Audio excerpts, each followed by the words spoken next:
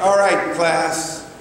So it really has been a joy. I like biology. It is my favorite science to teach, to ponder on a daily basis, geologic time, what made us what we are. I mean, by chance or our own will, we have become the dominant species of this planet, and we are thrust into the role then as a steward of this planet.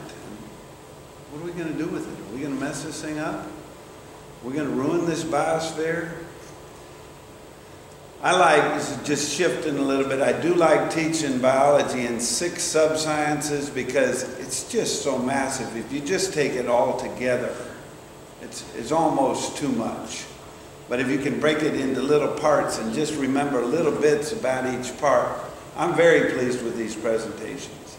And even if you didn't give your presentation, but you remember that little bit about each of the sub-sciences, that's a good thing.